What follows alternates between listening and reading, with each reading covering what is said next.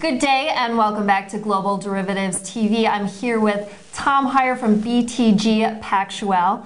Tom, nice to meet you and thank you for being here at the conference. If you just want to start and give us a little bit about your background and what you do at BTG. So most of my career I've been a sell-side quant. I worked my way up at UBS and ran the analytics group there for a couple of years. And then I left last year to work on the asset management side. So at BTG Pactual, we're launching a systematic macro trading fund that we hope will start attracting new investment. Okay. Very exciting. And some of the questions I had were related to mathematical modeling. That's absolutely fine. How it's changed from pre-financial crisis until now, if you can explain how some of those things have developed. Yes. So before the crisis, there was a great emphasis on building the tallest stack of assumptions on a very simple base. And the base, a single yield curve with a funding spread that's so non-volatile you can assume it's deterministic. Those assumptions turned out to be too optimistic.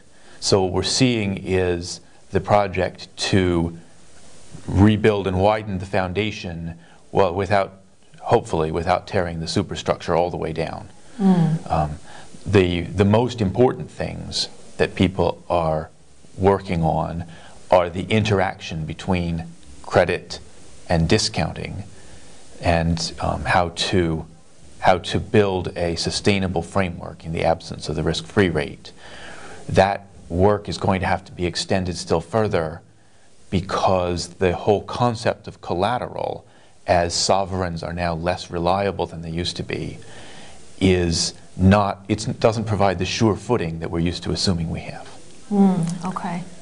And so going forward, maybe even further, 10 years, what is the picture you see in the algo mathematical modeling world? I suppose what will have to happen is that CVA and DVA will become more integrated.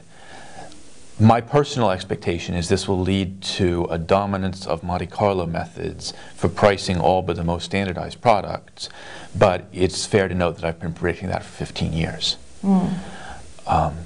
The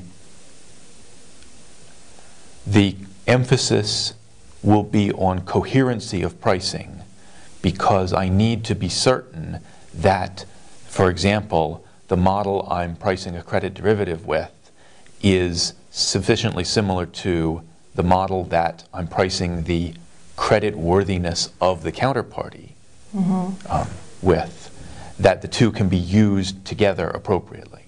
So every credit trade is actually a multi-credit trade. Every rates trade is an exotic rates and multi-credit trade. And that breadth of modeling, the ability to systematically and consistently include many underlyings, is going to be the biggest challenge that people work on. Okay. And it sounds like in terms of technology infrastructure, if I can ask you about this, what kind of infrastructure do you need for all of these different variables and modeling? I love technology.